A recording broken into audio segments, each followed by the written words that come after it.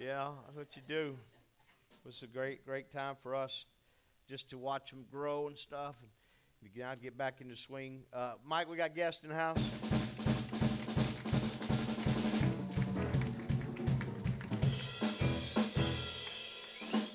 Love when guests show up, especially to an odd time church, 8:30 on Sunday, Tuesday night. And you guys were glad to have. Just lift your hand. We want to bring all three of you some bread. It's homemade bread. Scott, Alyssa, and Samantha, wave at me. Guys, thanks for coming. Thank you.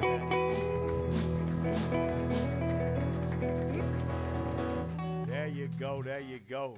Give them all three. There you go. Bless them. Amen. Anyone else first time here on a Sunday morning? Your first time. How you doing? What's your name? Amber. Amber, you got a little crew here with you, don't you? Good. Yeah, give them 2 loaves. Amen. Good to have you. Anyone else first time here? Oh, back here in the back. Who you got way back there? Thanks for coming today.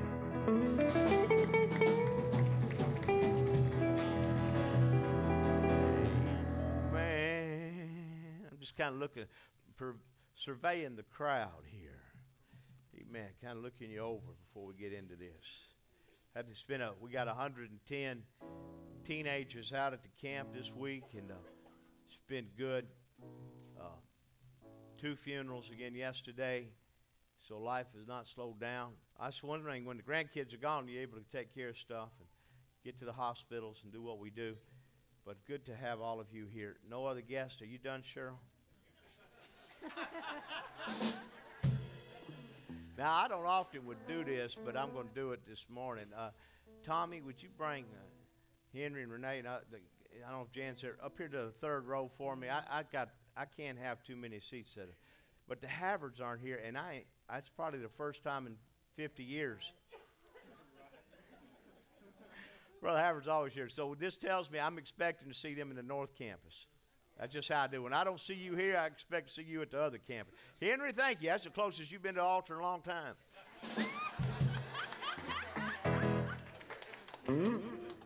You got to have a little relationship with somebody before you can say something like that. I like Henry.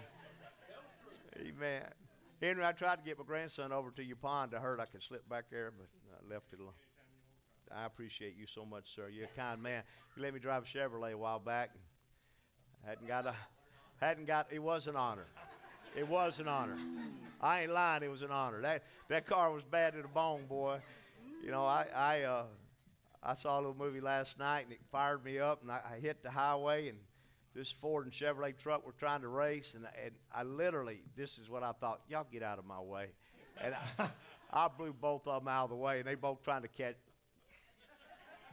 Then I get here this morning, I got to get saved again.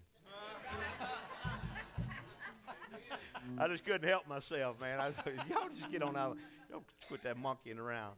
Let me show you what a car can do. Anyway, I got to quit. Y'all get out of here. Y'all give the band a hand.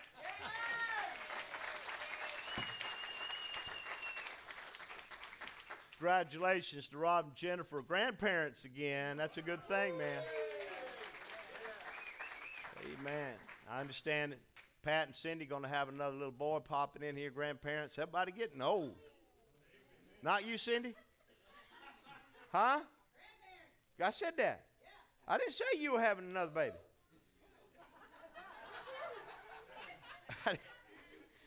I left that alone. They're my neighbors. So again, there's certain folk, Lord bless the children and our wonderful teachers.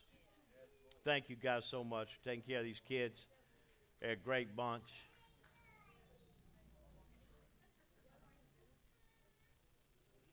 Got your Bibles? Those watching by HolyWild.TV also. Open your Bibles to 1 Thessalonians chapter 2, verse 19. 1 Thessalonians chapter 2, verse 19. It's going to be a different message this morning. I'm really hoping a lot are watching us by way of HolyWild.TV, and looking forward to getting to the other campus too to share. After 20-something years of pastoring, you get to a place in my life where one of our goals was to pay everything off. We got it paid off. And now you have to find new goals in your life to keep pressing forward. And then, again, like I mentioned, I've done 12 funerals in the last 2 months. You say that sounds like a lot. It's quite a few, because some of those were dear friends of mine. And as I'm getting older, as a grandparent, other things like that, and hiring David and Joseph, there have been people ask me, well, Pastor, did you hire them? We needed help. We needed help with our youth, and also to get to mentor them, to have Josiah with us. I see Diane Spurlock, who takes care of the Jewels, the ladies here.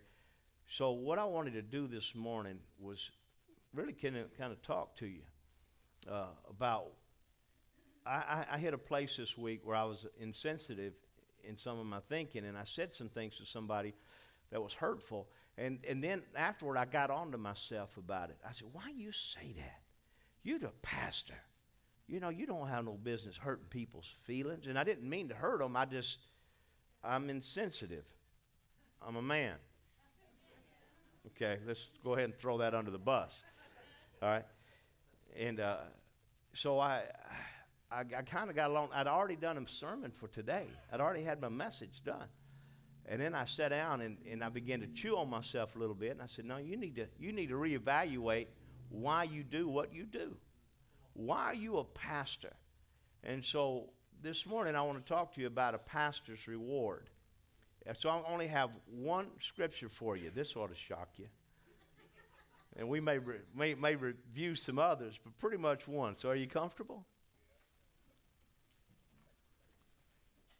Again, I found myself at a time needing to remind me of why I do what I do. In so doing, I want to remind you. It's not an uncommon thing for me to do a funeral and people to walk out saying, this happened yesterday. And I know that Joseph can verify it, where people said, I've never heard anything like that before. That's the best funeral I've ever been to. And I get shocked every time I hear that, because all I'm trying to do is lay out biblical truth to people to help them understand why we are here and then where we are going. And then in my own head, it's like every time I do a memorial service, something new kind of comes over me about eternity and, again, why we're here. Paul said in Thessalonians chapter 2, verse 19, he said, after all, what gives us hope and joy? And what will be our proud reward and crown as we stand before our Lord Jesus when he returns? It's you. That's what he said. It's you. And this is what really put the nail in the coffin for me. Not the nail in the coffin. That's not the best thing to say. This is what really cranked my tractor here. Was this thought that you are my reward, and that you have rewards also. And we always talk about putting rewards in heaven, and why do we need rewards and all that. And I was talking to my pastor on the way here, and I said, it could be that it's not a monetary thing we're going to see in heaven. It's not something financial the way we think on earth. It could be that our reward is the people that we connect with on earth, that we've led to Christ, that know Jesus, that they make that trip with us. This could be our reward. And then Paul goes on to say, yes, you are our pride and joy. Now, it took 20-something years now, pastoring, for me to get to a place where I don't sound arrogant in saying this, that you are my pride and joy. You are my reward. What goes on in my life, why I do it, my reward in life is you. You all I get. So you better straighten up. Father, thanks for the word. Help the preacher share his heart. Help us remind ourselves that we have rewards here and rewards coming. I thank you for the treasures on earth, but more so for the treasures we send home. I thank you for the kingdoms here, but I thank you more for your kingdom. God, I ask that it come in Jesus' name. And everybody said, amen. God bless you. You may be seated. We just sang a song about Jesus coming again. I remember way back in the day, I'd hear somebody say, Jesus is coming soon, morning or night or noon. Many will meet their doom. Trumpets will sound. You didn't know I knew that, did you? Huh? And they do that 3-part or 4-part or whatever, the Southern Quartets, you know, that I got stuck with after I got born again because I had to get rid of all my Eagles and Alice Cooper albums and stuff, you know. And so I had to listen to the Hensons, and I'd hear stuff like that. I said, dear Lord, you got to help me. But I remember hearing that song, and it just resounded in me that there are people that believe that Jesus is coming again. I'm one of them. I believe he's coming again on a white horse. I believe the trumpets will sound. I believe the skies will open. We all believe in this, but we kind of differ on the when it's going to happen, how it's going to happen, at what place persecution it could be going on. But to the leadership and the ministry leaders of this house, those that are taking care of the children and the youth, that I pray that eventually will get hold of this message, and to those that are leading others, I would say to you, use your ministry to build the people. Use your ministry to build the people. Your giftings that you've got, use them. Live as close as possible to your people. When you're reaching people, you got to connect with them, live close to them. I want to give you some nuggets from a book that's over 70-something years old. Charles Jefferson, in his book on quiet hints to growing preachers, 1901 is when he wrote this. I found it extremely important even for today. In his thoughts on near to men, near to God, which is Jefferson's advice on how to be a good pastor to your congregation. And this is what I had to do. I had to go back and remind myself why I'm doing what I'm doing. Why do you get aggravated with people? Why do you get frustrated about this thing? He said this, and by the way, he made a statement, isolation is fatal. In my life, there are times I believe that solitude becomes a momentary reward. For me to have solitude on my bike or in my car or just being alone for a little, but it's only momentary. I can't stay alone for long. I got to get back with the people. He said, knowing people is the preacher's first and most important business, knowing them. It is the man in the street whom the preacher must know, and if he does not know him or no other sort of knowledge will make him a successful preacher. If a preacher really desires to serve his people, he will not count time lost, which is spent in their company. The closer he comes to them, the larger his opportunity to give them what they need, what they are fearing and hoping, feeling and thinking, enjoying and suffering, loving and hating, reading and dreaming. All this can become known to him only as he comes in contact with them. And to know these things is more important than to know 9/10 of all the books you can teach. It wasn't college that taught me how to be a pastor. It was you. You taught me how to be a pastor.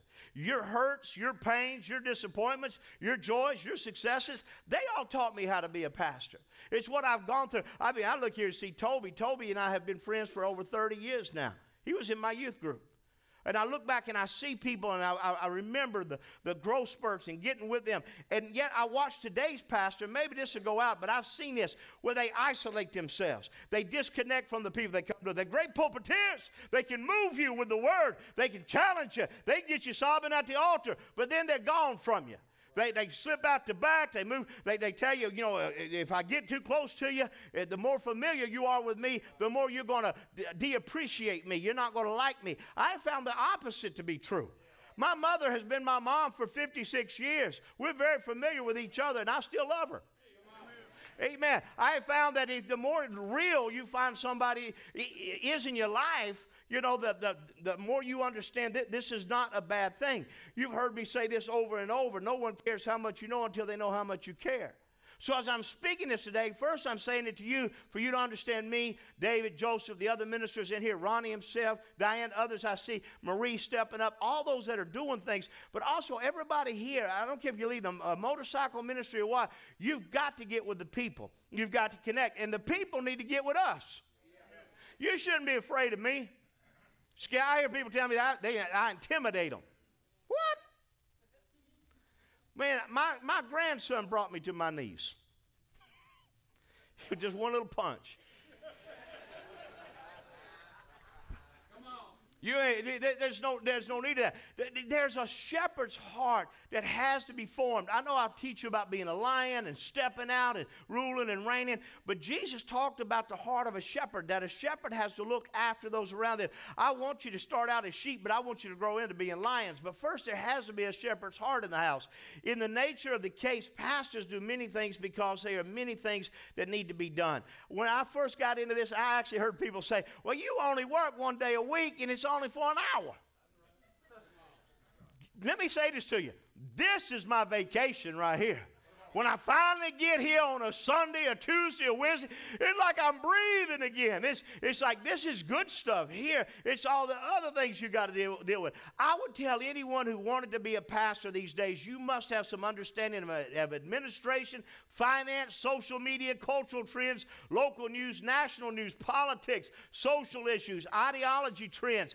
And they need to know something about history, literature, science, and sports. This thing is vast that you got to get hold of. I had no idea about that, but I get around people and I realize I got to broaden my thinking. Above all else, the pastor must be a man of the Word. He has to know the Word, love the Word, immerse himself in it, so that when he stands up on Sunday, Tuesday, Wednesday, he has a message from God to his people. I don't want to stand up here and just give you a sermonette. I want you to enjoy and say, you know what, that was exactly for me. Amen. Walking out here saying, boom, man, he got me on that one. You know, one of the things I noticed about Jesus, and I would hear this in college, you need to be so full of God that anybody that's got sin in their life is uncomfortable around you. So we'd pray, we'd fast, we'd build ourselves up. We would walk around stoic and act like, you know, we're better than everybody. That's self-righteous. Here's what I find. Sinners were comfortable in the presence of Jesus. Women of the world would gather around him and spill their guts to him. Not to nobody else, but to him. They would share. There was something about being in his presence. And it told me that, you know, the church world is kind of, we've got this thing backwards. We're driving people away with our attitudes and how we've done things. But as you know, there's nothing perfect about this place. I'm going to get to that in just a minute. But I want to tell you, pastors have a lot to do. So much that a man has to make some decisions. What will be important to him? There are essentials versus the incidentals. There are times in your life, what's important to you is just kind of incidental compared to a 2-pound, 12-ounce baby in the hospital, or a woman whose appendix just ruptured, and you're upset because you can't find your cat, and you call me? Do you not know I hate cats? Don't tell your sister, okay. You have to discern on what is really important at the time and what's not so important. Same way in your own life. The ministry is about people. At some point, the pastor has to make a basic decision. Either you use your people to build your ministry, or you use your ministry to build the people. Let me tell you, how many of you first met me at a funeral? Lift your hand. Several of you. I can go on all day long about, and there were people that made a decision at a funeral to join this church. It may sound morbid to you, but I found out it's my ministry. Weddings, I don't mind doing weddings, but they don't last as long as funerals. I hadn't had one get back up yet. But I'm still working on it. Can I get an amen? Still staying on it. But it's your whatever your ministry is, if it's to broken people, you minister to them. It ain't about building up your kingdom. It's about building up the kingdom of God by using the giftings that God gave you. Again, I go back to Thessalonians. Paul said, for what is our hope, our joy, or the crown in which we will glory in the presence of our Lord Jesus when he comes? Is it not you? Indeed, you are our glory and our joy. Jesus is coming, and when he does, I pray that the rewards of 30-something years of serving God and the years that you've served God, you're going to look around and you're going to get connected. In these words, we have a powerful glimpse into Paul's heart. There were two parts here. You've heard me say over and over, it's what we do here is going to matter there. But there's a here and there's a there. Let's talk first about the there. There's a heavenly coronation, if you would, to the believers. They were his hope. Why you do this? Because I got this hope that Fred and Frida are going to get it together. I got this hope that life is going to be a little bit better. I have this hope that this child's going to get healed, because he kept thinking about what God was going to do through them. They were his joy, both now and in heaven. They were his crown. The word refers to a wreath of leaves given to the winner of an athletic contest. He means that his reward in heaven would be the pleasure of seeing all those new believers standing with him. Again, as I'm moving through life, I realize there's going to come a time when we make that transition. We've not been on the other side yet, but I've got to believe what Paul is saying is right, that what we've done here is going to matter. You showing up in church, you giving, you loving, you caring, that's going to matter. Think about it. Is anybody going to be in heaven who will come up to you and thank you for having a part in giving out the Word of God? Have you given your support to missions? If you have, someone you have never known, someone from the other side of the earth may come up to you and thank you for your support. They will thank you for being interested in getting the Word of God because the Word reached them and enabled them to be saved. That, church, is going to be a part of the reward that we'll get in heaven. We have to recognize that. It's a wonderful hope to look forward to the time when Jesus takes the church out of this world. He's going to yank us out of here. When it happens, it's going to be chaotic down here. I'd rather be going up.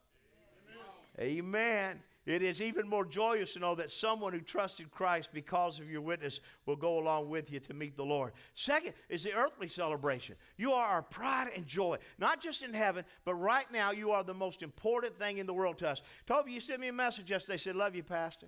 I ain't heard from you in months. But that just brightened my day. Brightened me up. 3 words, love you, Pastor. Right out of the blue. You never know what that does for somebody. You're my reward. It's our reward when we do things like that for one another, when we build one another up, when we don't forget. And I'm not here to pump the preacher up. I'm here to tell you, you are my, when I get to heaven, and I'm thinking, God, we got to get a few more. We got to pack this place for a reason. Amen. To keep feeling. Listen, you are my pride and my joy. We think about you night and day. We pray for you. We never stop telling others.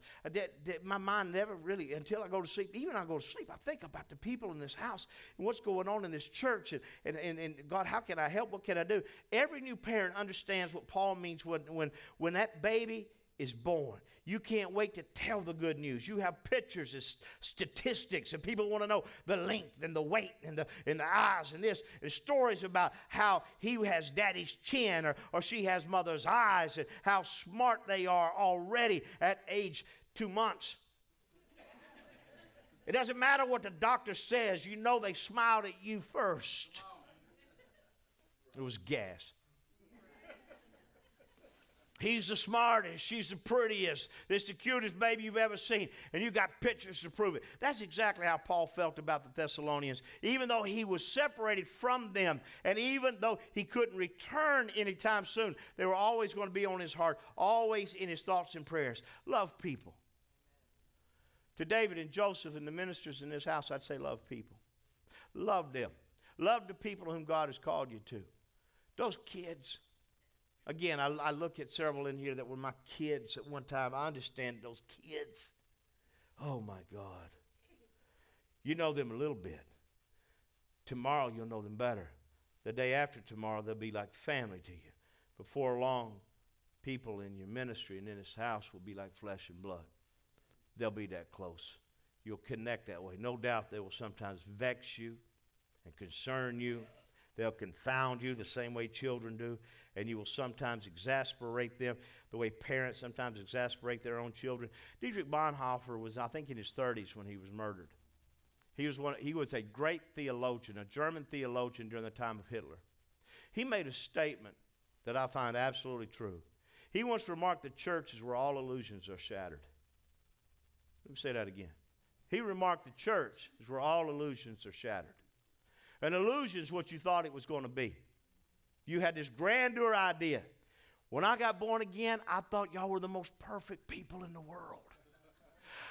I wore rose-colored glasses into the church. The blood washed over me. My mouth cleaned up. My brain was working right. I was thinking about heaven all the time. I'd come into church. I'd lift my hands on the front row with my skull ring in my back pocket. I was loving on Jesus. I'd look behind me, and there'd be people back there chit-chatting. Thank God there was no cell phones back in that day.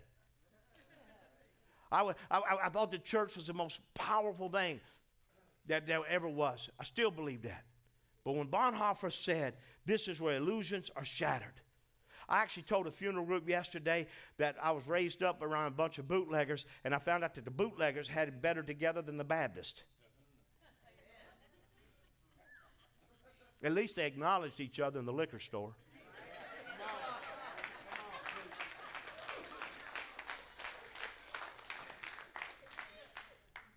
So I see the church world, and we come into it, and we get this grandiose idea that the pastor's going to be this way, and the people are going to be that way. It's not that way. It is where things are shattered. You come into this thing, and you find out that this one is, you know, they're not married, and they're having children, and this is happening. And you sit back and go, well, now hang on, I want a perfect church.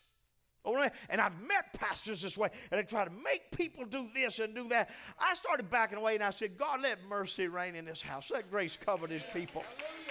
God, until they figure this thing out, I can't make them do this. The medical world is doing that. You tell them if they get married, they're going to lose this money over here, and they can't make it in life. And I have to marry people secretly to okay, I'm letting the cat out of the bag. I got to do things that's a little shady. I'm a scandalous saint, I'll tell you that. And I see this thing going on, and I say, God, you got to help me, because sinners were so comfortable around Jesus. And then I asked myself, I said, Lord, I want to be more like him. I don't want people to have to keep living in sin and falling in addictions and doing this, that, and the other. But yet I know I struggle. This is where people's illusions get shattered. But this is what I know. And I'll say it again. It's the only thing I know that's floating. It's the only thing I know that's real. It's the church. It's God's people come together with all their problems. And I look at you and I say, God, they're my reward. Each one of you have rewards. Each one of you have led somebody, touched somebody, given finances towards something that meant something. You forgot what you've done. But one day when we get there, we're going to see our rewards and what we've done. Is Christ in you the hope of glory? When I see a man struggling with alcohol addiction, but I know that he knows Jesus, I say to myself, that's Christ in you. He's the hope of glory. There's hope in that man. When I see that woman struggling because her picker's broken and she keeps picking the wrong man and it keeps messing up her life, and I say to myself, Lord, there's hope in that woman. Christ in her is the hope of glory. I have hope that somehow this glory means in the ever after. From now on, there's hope in these people. It's also Christ in you and among you. And when I look at this church and the way it is, this messy, glorious gathering, amen, it's hope here. There's no other hope that I know of than in this house. Amen. It's got to be in the house of God where people start putting it together. And we as pastors, you know, and people ask me, they come to me, you think Joseph's going to pastor the church over there? You think David's going to pastor the church over there? Pastor, they not like you. My God, I hope they're not like me. When I die, let me die. Don't resurrect another one like me. I'm a mess. Amen. Let's just, but I don't know. Let me be honest with you. I don't know what these two men are going to do. I don't know what God's going to have in their lives. I didn't bring them here to take my place. Amen. That's not, there'll be a place for them. They already got a place. They just grow into it. Amen. So we just grow. I don't know if I'm here 4 years, 10 years, 15, whenever God decides to take me. But one of the things for sure, you do enough funerals, your mortality starts coming into light. You start realizing you ain't going to be here forever. You know, every time you have to lift your, pull your leg up, straight, you realize it ain't working like it used to. Mm-hmm. Love people. Love people. We have our good days. We have our bad moments. Listen, you can have a bad moment, but that don't mean you got to have a bad day. Amen. So we have our good days. We have our bad moments. We doubt and worry and fret and fuss and question. We rejoice and we exalt and we glorify God together. Christ is there in all of it. Sometimes that's where you see him best. And so I say enjoy all of it. The good, the bad, the happy, the sad, the positive, the negative. Ecclesiastes reminds us there's a time and a season for everything. What matters most in life is simply this: people. If we stand back and we look at this passage, it challenges us to think about eternal values. Think about someday Jesus is going to come again. It's really going to happen. Oh, no, it ain't. He been saying it for thousands. No, it's really going to happen. Jesus, he didn't just leave you here alone to forget it. He never forgot about you. He is literally coming back again. Amen. And he's going to bring saints with him, and all those that have left are going to come back. Pastor, how's all that possible? I don't know. I don't know how an aspirin heals a headache. But when I got one and my prayers ain't working, a BC powder help you come back strong. We differ on the details of when he's coming back, but most believers agree that he is. But we are united on the main truth that our Lord will return to this earth. Paul himself speaks of standing in the presence of the Lord when he comes. When he comes, I will be standing there. That leads me to ask a very personal question. What will you have to show for your life when you stand before Jesus? Oh, I know. A good job, a college degree, money in the bank, lots of friends, large reputation, successful career, the praise of others. If that's all we've got to show for our years on planet Earth, then we must shift our priorities. Sooner than you think, you'll be lying in a box 6 feet underground with grass growing over your head, and all the things of this life won't matter at all. Someone else will have your money. They'll have your job. They'll have our fame. Our fame is going to fade. Our glory will disappear. And everything we own will belong to others. We will eventually be forgotten except by those people who stumble on our gravesides 100 years if Jesus tarries from now and say, I wonder who this guy was. Only two things in this world are eternal. The Word of God and people. The Word is eternal. People are eternal. So it only makes sense to build your life around those things that are going to last forever. The Word of God will last. People will last. Everything else is going to disappear. Whenever we are faced with a major decision, we ought to ask ourselves, what difference will this make in 10,000 years? You know, most of the things we worry about, we're concerned about, won't matter in 3 weeks. Let alone 3 months or 3 years. We focus on the trivia and we forget to pursue the eternal. But 10,000 times, 10,000 years from now, you'll still be glad you invested in the life of Christ. You'll still be glad that you spoke into somebody's life. You'll still be glad you made that phone call. You'll still be glad you sent that email. You'll still be glad you sent that text and connected with somebody. My pastor told me on the way here that he led, he works in, my pastor's one of them fixer-upper kind of people. If you don't know that, he not only preaches, but he fixes houses up. He restores houses in old St. Louis. And one of the main guys that ran with Arnold Palmer for over 20 years, helped buy up all the golf courses and stuff. He's a 40-something-year-old young millionaire. Pastor led him to the Lord last week. And he said, the only thing I desire to do right now is disciple that man. He said, I just want to help. He asking questions. He's got to know. He said, this is what's important to me, to get back to evangelism, to reach people for Jesus.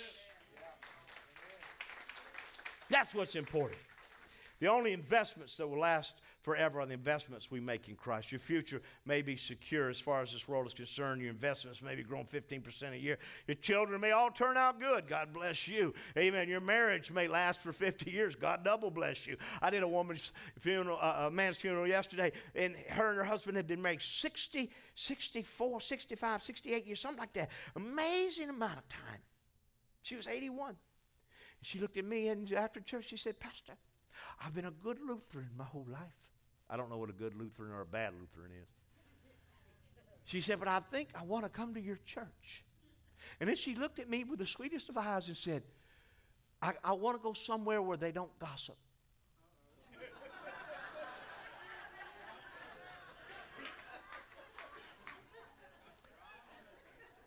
I wanted to break her heart right there. He said, ma'am, don't come to our place.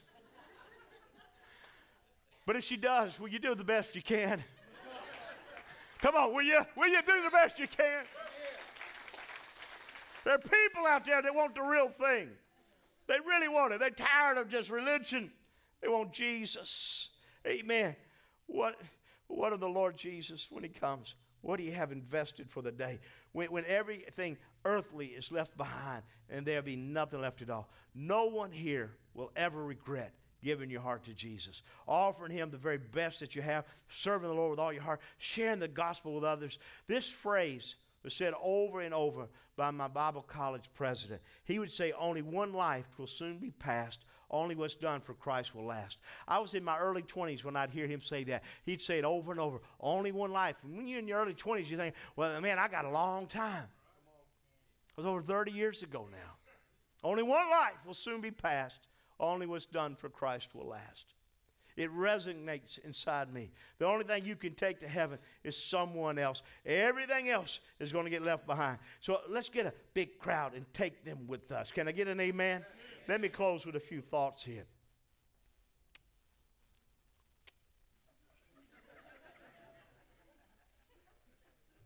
We have a great church.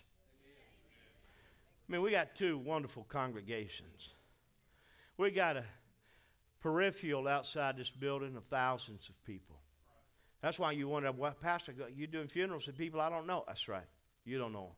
But over 30 years, there's a peripheral that's gone on outside this place that we connect people with. And we use that ministry to build people and to keep lifting it up. Again, to Joseph and David, you've come to a great church. You know, I didn't try to overly convince y'all that. You didn't fill out resumes. You just showed up, and then you found out what we do. It's not like any other church I've ever been to. That's why I can't give you a resume. I can't tell you about camps. I can't tell you about, toilets being stopped up, financial issues, things that take place, how kids are going to act, where you're going to put them, when the summer comes, you lose your space. But I know this. You, too, for the last 2 years have made the best of a great situation. You really have. You have an open door for ministry in this place. So I exhort you to do two things. Preach the word.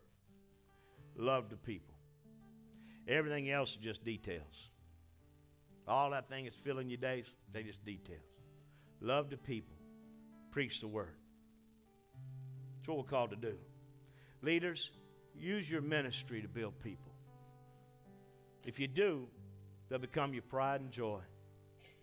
They break your hearts just like we break theirs. But someday you'll meet them again. To the church, I say pray.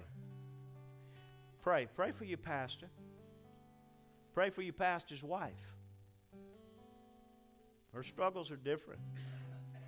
I'm not an easy man to get along with. I'm insensitive. Pray for her. You have to. But you are my reward. It's an awesome privilege to pastor the congregation of the little country church and all that God's going to add to it. I pray you'll have good health, that God will give you clear vision, bold words, servant's heart, and much more. I pray that God grants this church unity, that when a little saint looks at me and says, if I come there, will there be gossip? Lord, I pray she sits by the right person. Unity, vision, conviction, brotherly love, passionate service, hearts on fire for God, and tenacious courage to do things for Christ and for His kingdom. What will be your joy? What will be your crown? Let it not be programs. But we got some good ones. Not our budget, even though it's important. Not our buildings, though I think they're pretty good. Only two things will last forever: the Word of God and people. Stand with me.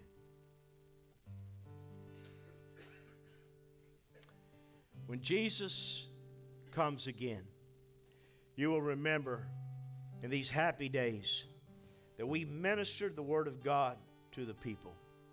Not only at the little country church, but to the world. And that's going to last forever. Again, let me preface it. God's not against you having things. He's against things having you. Life is about balance, perspective, growth. But one day, it's going to happen. The skies will split. Whether you are in the ground, I always get tickled at people. Pastor, the Bible says we're going to meet Him together in the air. But the Scripture says those that are dead in Christ will rise first. Why do they get to rise first? Well, if you're 6 foot under and you're going to meet together in the air, you got to give them a head start.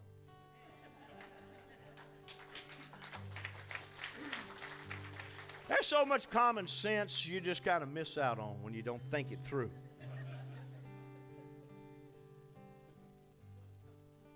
Somebody said it's going to be the Baptists that are going to heaven first. Because the Scripture says the dead in Christ will rise. I'll leave that alone. I just want to throw that out there for you. You are my reward. So when I get there, and I'll be your reward. It's so much family. But I say it again. This is a great place to get your illusions shattered. You have to come into the church world with the realism to know that everybody here needs God. They need Him more now than they ever had. Heads bowed, eyes closed. Father, my one concern about sharing this word is that it would come across somehow arrogant or pressure on people to do something that they're not called to do. God, I pray for freedom in this house. I pray for freedom to win people to you. I pray for the desire to understand that what I do here is going to matter, to reach people while there's time. Lord, this is not a call saying it's almost over in the next week or two.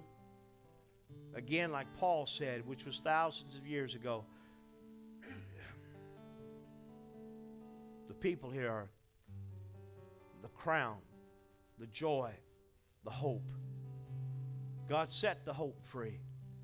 Let the hope go out from here. Connect with others. With your heads bowed and your eyes closed.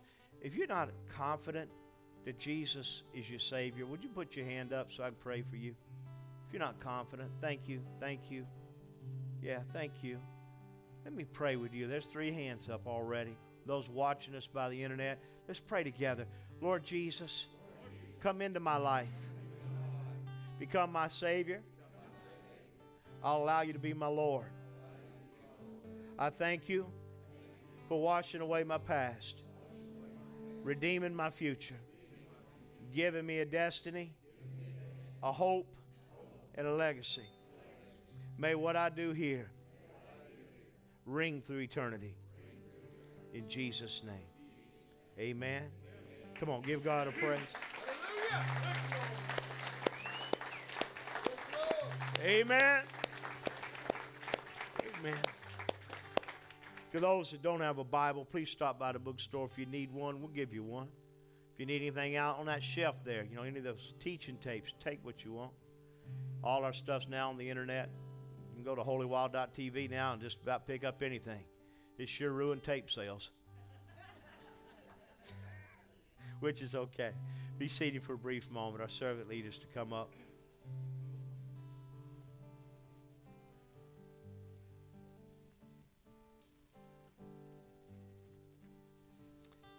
Amen.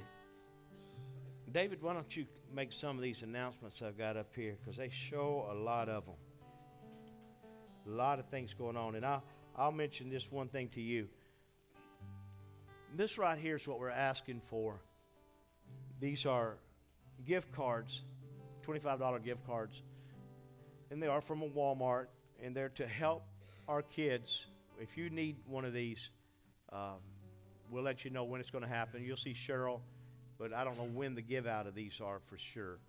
But we're going to give these out to parents that need to buy supplies for their children to go back to school. We've often bought supplies and given them out.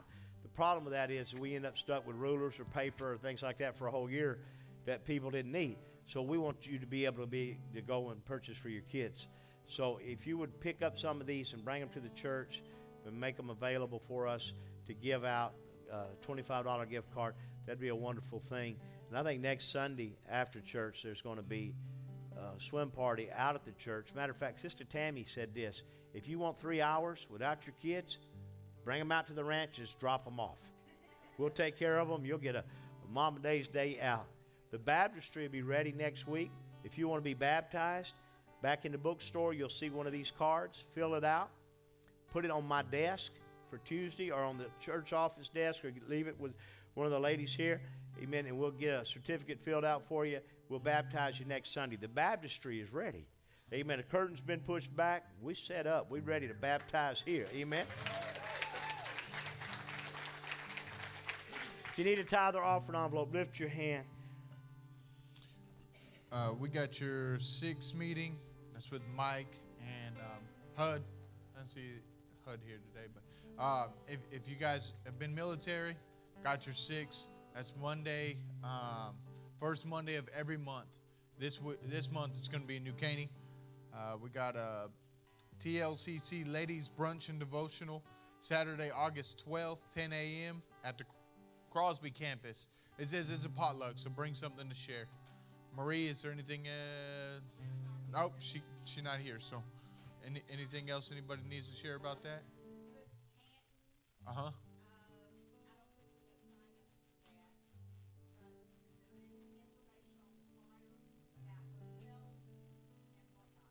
Yeah, apparently something about the hotel. If they go on TLCC, they can actually book a room through TLCC rather than if you call the church, they're already reserved through the church. If you call the hotel, and on their computer it's reserved because the church has already reserved them. So go through the website if you want to do that. And that's going to be September 28th through the 30th. See flyers for details. Flyers are in the back. We have a swap meeting August 13th in the fellowship hall after service. That's next week, I believe. August 13th, back to school swim party. That's what Pastor talked about. Next week, 3 hours, free babysitter. Yes, Lord. I wish my kids were old enough. August 19th, Jewels for Christ. That's Miss Diane Spurlock. See her. She'll be able to answer any questions you have, and that will be at the Crosby campus. August 20th, Cubs back to school promotion. That's our kids' church. All the Cubs will be going to the new grade level, classes 8, 20, apparently August 20th in 2017. August 27th, 29th, 30th, Bishop Gary Oliver. Pastor's really, really excited about having Bishop Gary. He's really, really an amazing, gifted guy. He can sing very, very well. But I like Pastor's depiction of him. He said he's a big cowboy. When you hear this man, you don't picture big cowboy, I promise. Like I heard him a long time ago, and then Pastor brought him back up, and I was like, oh yeah, I heard that guy. And then I was like, that's not the same picture I got in my mind. So excited about having guests here. Love having the guests. Pastor always brings in men that really, men and women that speak into this house. I really do. I so appreciate the fact that he makes sure that anyone that steps up on this pulpit is going to feed you guys. Not hurt him, but make sure that it builds this house. Amen. So I'm grateful for that. September 1st, TLCC Ladies and Lions, Zion's Lions. That's apparently the last day. So that is September 1st. Yes, sir. To book it. That's the last day we can book. Okay. Yes, Lord. Today, we're believing God for jobs and better jobs. More money, less hours, benefits, sales and commission, checks in the mail, gifts and surprises, finding money, bills paid off, settlements, inheritance, rebates and returns, debts demolished, royalties received, favor, success to the kingdom.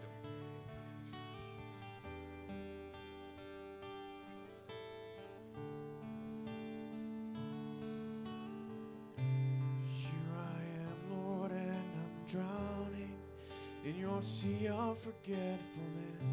The chains of yesterday surround me. I yearn for peace and rest. I don't want to end up where you found me. And it echoes in my mind, keeps me awake tonight. I know you've cast my sins as far as the east is from the west, and I stand before you now as though I've never sinned. Today I feel like I'm just one mistake away from you leaving me this way. Jesus, can you show me just how far the east is from the west?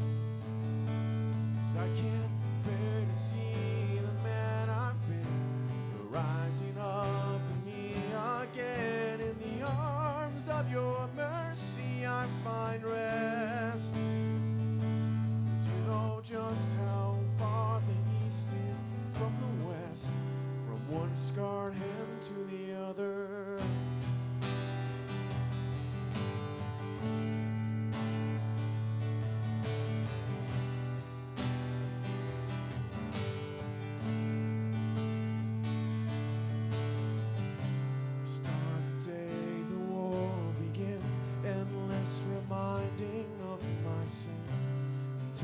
Time again, your truth is drowned out by the storm I'm in. Today I feel like I'm just one mistake away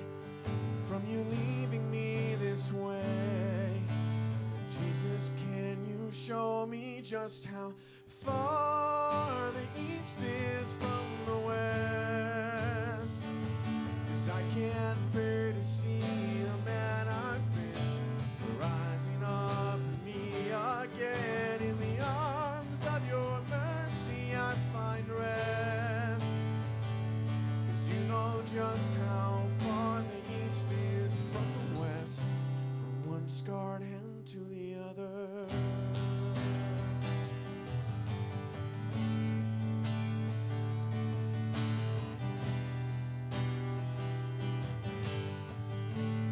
One scarred hand to the other.